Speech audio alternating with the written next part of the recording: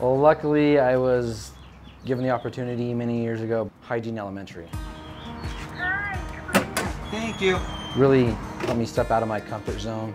Just figured give it a shot, and it's been my favorite place. It's like a second home for me when it comes to VTO outside of Otter. My name is Steve Martinez, and this is my VTO story.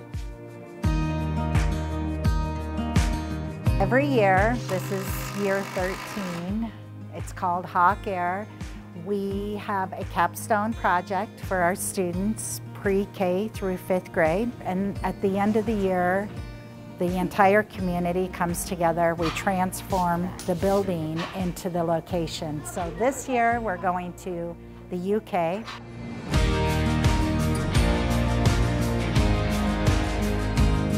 Mainly I've been helping with setting up the lighting, the projectors to put on the walls that helps go with the theme and whatever they need help with, and the principal Renee, who's amazing, make sure it's to her satisfaction. Without volunteers, Hawk Air would not be possible. He just takes just a huge load of weight and stress off me. Every time I see him and he's here, I know that it's going to come together.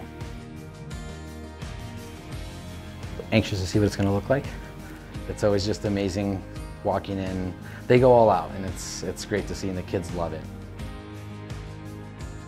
Volunteering to me is taking a chance, but also wanting to, not because you have to. Running with it and, you know, putting yourself out there, being a little bit vulnerable, but taking that risk, you know, because find something that you didn't know you were passionate about. Case in point with me, with students and teachers. His energy, his love, his loyalty, his strength, his vision, he just shows up, he walks with me, and I say, this is happening here, this and that, and he runs with it. And I'm so appreciative of what he does for hygiene, but his also just for a community. And for me as a friend too, he's amazing. They're a part of my family. It's, you know, I'm a Hygiene Elementary student at times. It's truly unbelievable. With the great leadership that I have had, and then with Otter Cares, it's molded me into a person I never thought or dreamed I'd ever be.